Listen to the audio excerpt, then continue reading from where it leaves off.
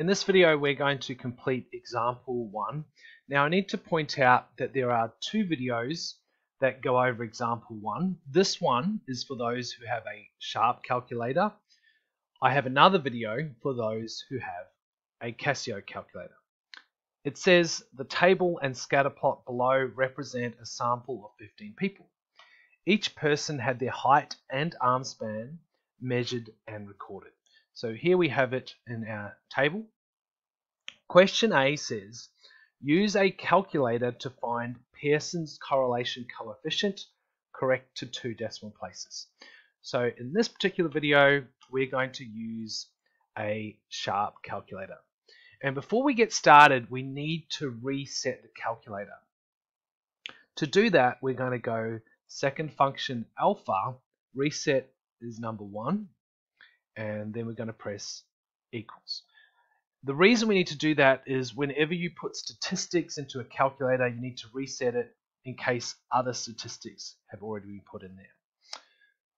So we're going to get into statistics mode. So we're going to click on mode.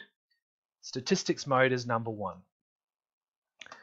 When we calculate the standard deviation, we type the number 0. When we're calculating the correlation coefficient, we need to click the number 1. Now we need to enter the values. You'll notice that each time we've got to enter 2 values. So if we've got 152 for our height, our arm span is 153. So we're going to type 152, then the STO button, which gives us a comma, and then the number 153. We now press M+. You will notice it says data set equals 1, and that's because we've only entered one set of values from this particular column. If we move on to the next column where we have 180 and 184, we can enter these data values. 180, STO button, 184, and then M+.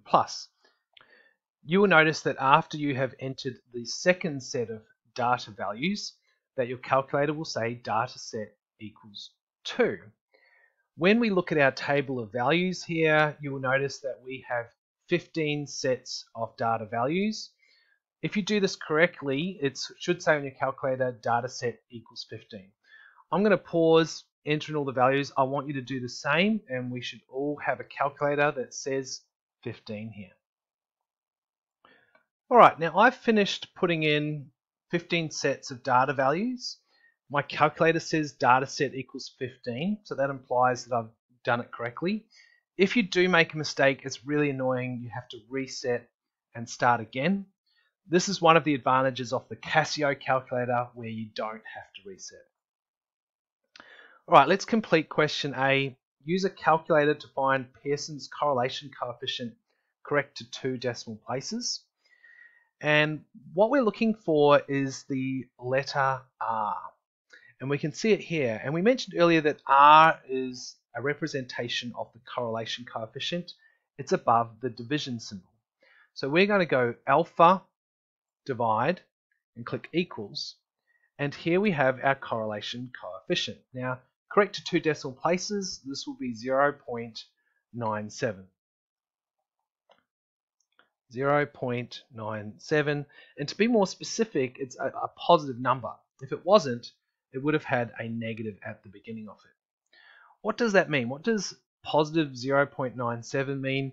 Well, if we go back to our number line here, positive 0.97 is very, very close to positive 1, meaning it's very, very close to being perfect, not quite perfect, but it's definitely a very strong relationship here. Alright, so if we look at question B, it says, what is the strength of the relationship? We can say that it's strong, but I want to emphasize this even more. I want to say that it's very strong. If we look at our scatter plot here, if I was to roughly sketch a line of best fit, you can see that all the points are quite close to this line, some of them even lying on that line. We can see that this is a strong relationship, and we can also see that it is positive as well.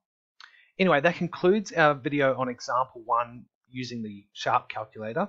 Remember to read the description below for links to workbooklets that relate to this video.